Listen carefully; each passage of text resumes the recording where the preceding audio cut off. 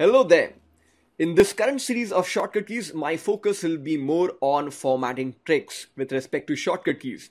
Now, I'm not going to burden with you loads and loads of shortcut key. In fact, very selective, but the ones which I'll be using along with you are the ones which you must remember and start using. And you'll soon find out why.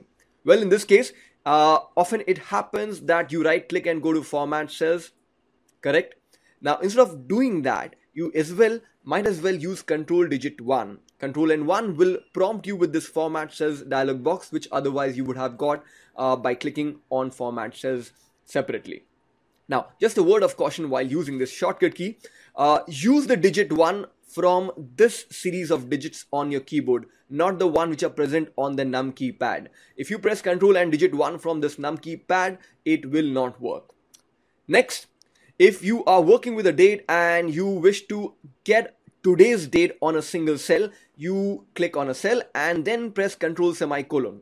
It quickly gives today's date, which in this case happens to be 2nd of February 2014. Let me press enter and there you go, you have today's date. Not only that, this is a format you may approve of a format which says to FEB 2014, in which case if you keep the cell selected and press Ctrl Shift digit 3, Ctrl Shift and 3, it quickly changes that in what format? DD MMMYY format. So a combination of these two shortcut keys are used quite often to give a date, today's date, and then making sure the format is the one which I desire, which looks good on the printout. Next, if you are working with a series of numbers, let's say I'm putting some numbers, there you go, and you wish to apply comma style, which we do using this million separator.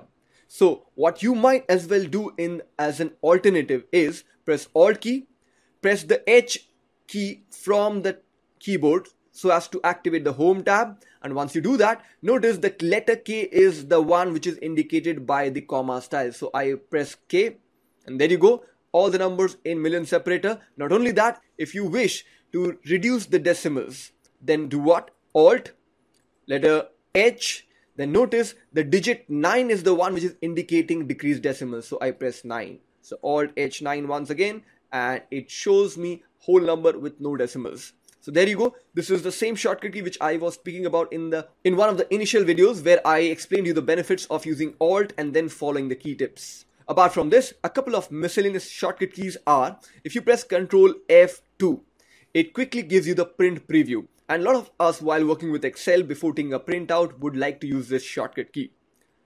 Ctrl F1, if I press Ctrl F1, it quickly hides the ribbon. If I press Ctrl F1 again, it quickly brings it back.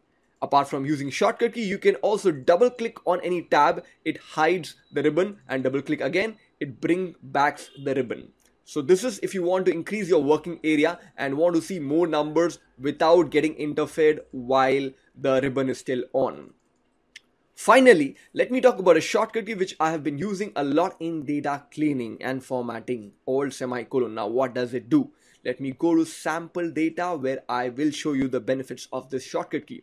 Let's assume Jan till June, you have a very simple list of months. I'm going to hide two particular rows. So I say hide and I choose the entire block. I just want to color those cells which are visible to me right now. So what do? I select the cells, I go to home and then I pick up the color. Well, if I now unhide the rows which I had hidden, notice the cells which were hidden also got colored. So what are the alternatives before me?